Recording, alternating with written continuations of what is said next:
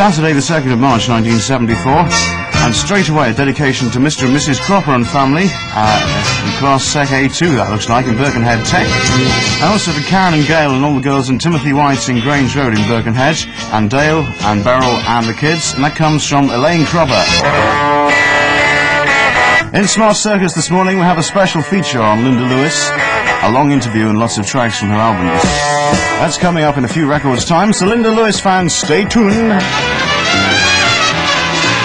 On 202 and VHF, it's Radio Merseyside.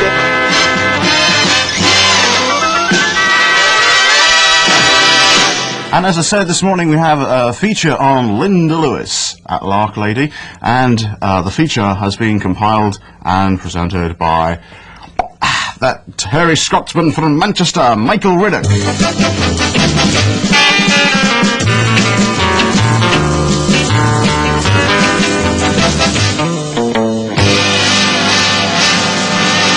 You have seen the scarlet trees and the lions overseas.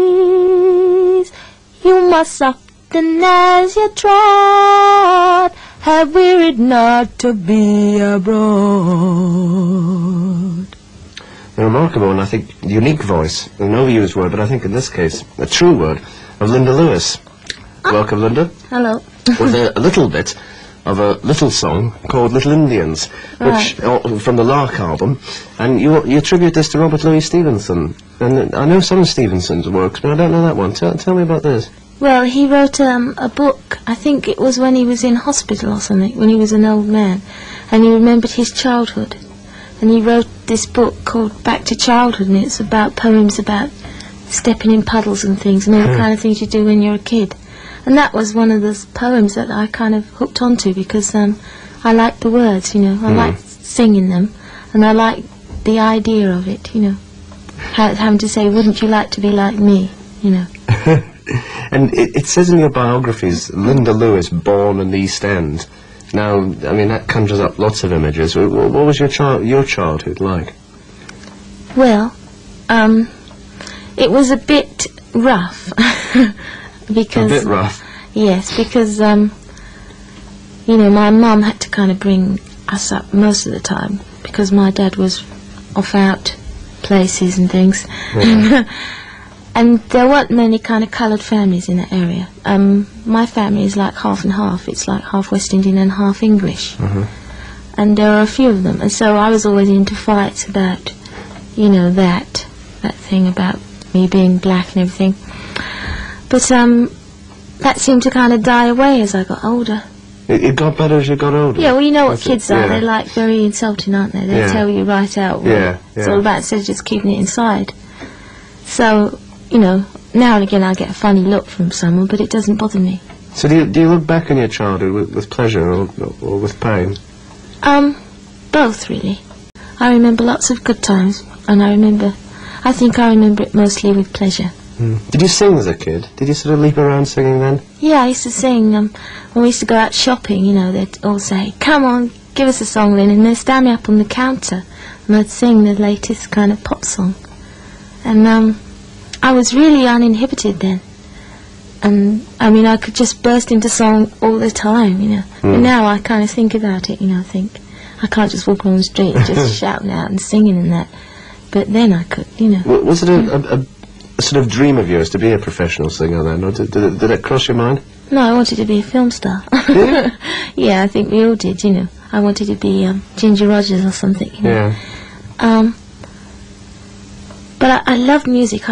We only had a radiogram, and we had about 3 records. I remember. What were they? There was Nat King Cole. I think it was When I Fall in Love. The Platters. Oh, The Great Pretender. Only You. Only You. Only You. Yeah. And something else, I can't remember what it is. But we listened to the radio, so we heard all the pop songs. So I never heard anything else but, you know, like the popular songs of the time. And I went to stage school for about 2 years. Well, I was about 7. My mother she wanted me to be singing. She heard me singing, you see. And when she was young, she used to sing as well.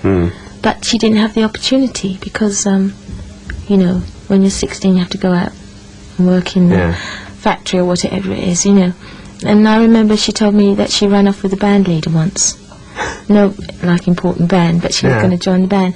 And my grandfather kind of threatened the man with a knife and said, "Don't ever come near my daughter again." So she kind of put her hopes and dreams into me, I suppose. I wasn't really interested. I just did it for a laugh. And when you were singing around, you sang for a while with a remarkably named group called Herbie Goins and the Nighttimers. Well, he came from America, and he was a tall, lanky thing. He looked like one of the Harlem Globetrotters. And he used to jump in the audience and do a kind of thing on the floor. I don't know what it was. He kind of died on the floor while he was singing. Yeah. And it was a soul review, you know, we'd have dances and things, and I'd come out halfway through the show and do like 3 songs in my evening gown and my hair up. And I was very sophisticated. This was sort of real cabaret stuff, was it, in a way? No, we Cabaret did type like song? dirty old dumpy clubs, but, you know, it's just the way we put it out, you know. We just kind of pretended that we were something special.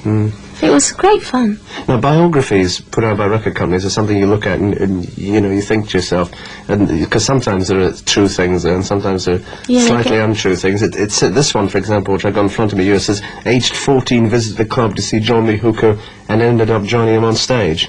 Do you remember that? I went to see John Lee Hooker when I was about 14 in Southend, the local seaside resort, and I asked him, could I sing, you know, with his band. I didn't actually join him, I sang with his band. And that was your introduction to, well, being semi, I mean, at that age, being semi-professional. To people who've helped me since then, because he said, afterwards he said, well, you know, I have to introduce you to some people. And he was, his management at the time was Don Arden Agency, who managed the Small Faces. Yeah. And the offices were in Carnaby Street, and I thought, Carnaby Street, God, that's where it all happens. So when he said come there, I thought, wow, I can't miss this chance. So I went along there, and they kind of signed me up, you know. And I told them I was 16. They didn't know I was only 14. So, you know, it was all a bit illegal. You were still at school as well, were you? Yeah, I was still at school. And they didn't really do anything for me, but one guy who worked there, Ian Samwell, who wrote the first English rock and roll record, I have to tell you, Move It. He had a lot of interest in me, and he kept his interest, you know, until my first album. He made my first album. Oh, I thought that we were friends, but the night has to end. Oh, And there's the track from Fathoms Deep by Linda Lewis. That's called Wise Eyes. Brings to an end our feature, compiled by Mike Riddick of BBC Radio Manchester. That's for sure.